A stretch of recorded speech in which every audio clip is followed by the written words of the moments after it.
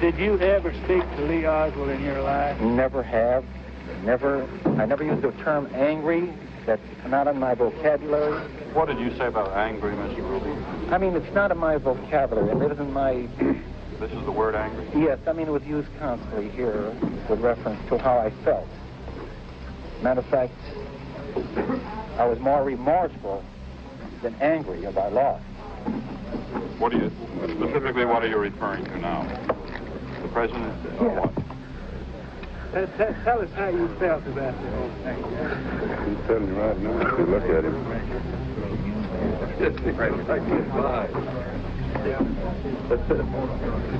I couldn't understand how a great man like that could be lost.